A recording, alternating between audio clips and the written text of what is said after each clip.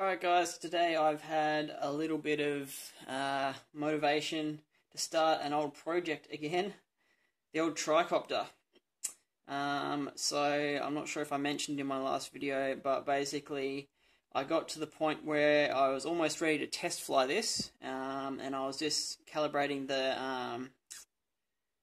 servo, and I had it sitting there and it was kind of jittering, and the servo actually burnt out and locked itself up. So that was pretty annoying.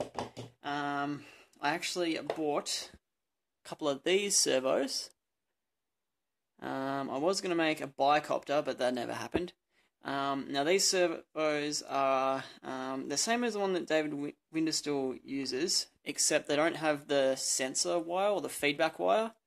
But I think they will be pretty good. So we'll give it a go and see what happens. So one existing problem with this design, like I say design, it's a real hack job, but you know, basically there's nothing supporting the front, so it wants to tip over like that. So I'm going to hack job it. So I'm going to use these prop adapters. I'm going to put two of them on a bolt. Then I'm going to screw that onto this bobbin, and that will be a stand for the front, so it no longer want to tip forward when it's just sitting there. And there we go. Perfect, pretty much. Good enough anyway. I think it's nice to kind of sometimes make something without actually having to buy stuff. Just use what you've got. I mean, who cares what it looks like? If it works, awesome. And that's definitely what this project's going to be like.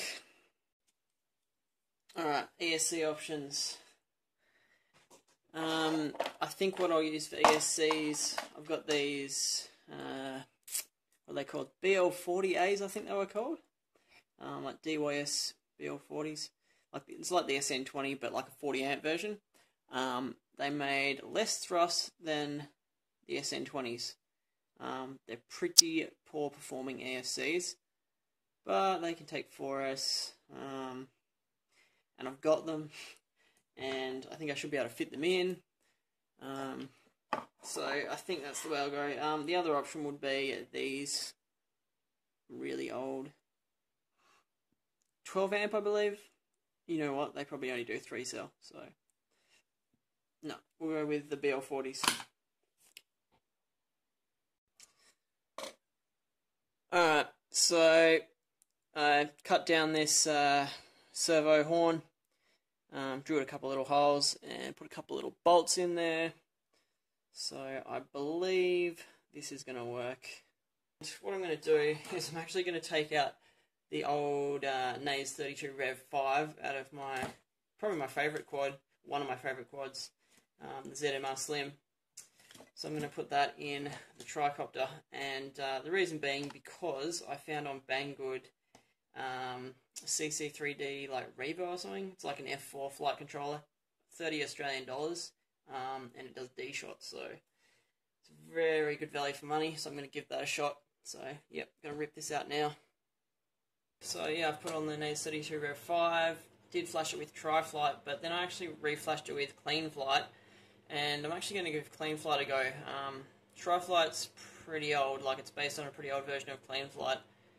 So at this point I've remounted the tilt mechanism, put the servo on, trusty old cable ties, tested that out. So basically I've flashed Clean Flight onto this now and set it to Tricopter mode, and you can see when I wiggle the yaw, it does wiggle the motor, so that's good.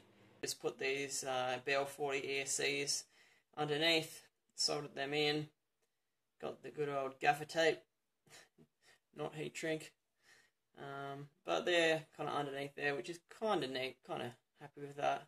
Alright, so where I'm at, I am just soldering on this last ESC.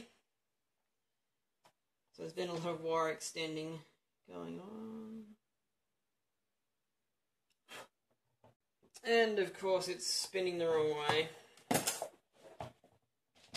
So I've got to redo this one. Just got to swap the leads on this one.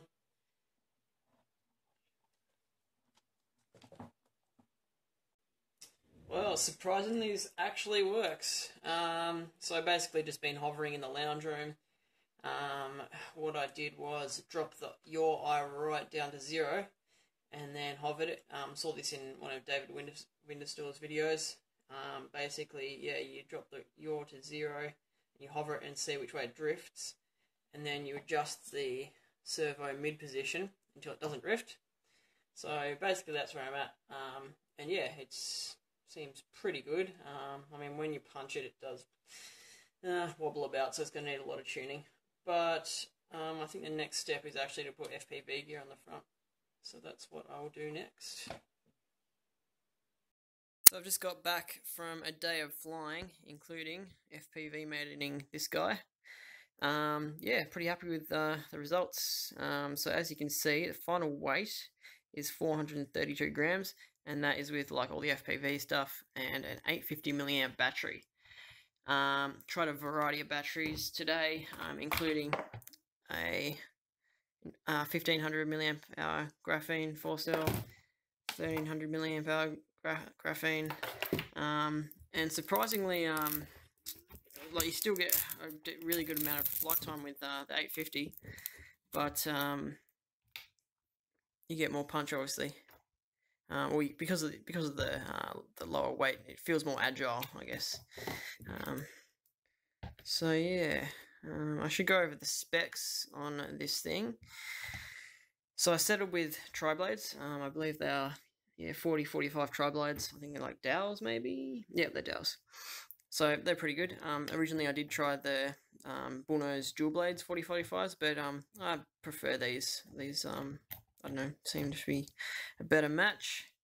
The motors are T-motor 1806-2300, so they do get pretty warm, and it's definitely not a powerful multi-rotor, not at all, but it's definitely something different, so that's cool. What else can I say about it? I mean, I think everything else is mentioned in the video, really. It's this standard kind of camera, HS 1177, with GoPro lens, because that's what I like to fly.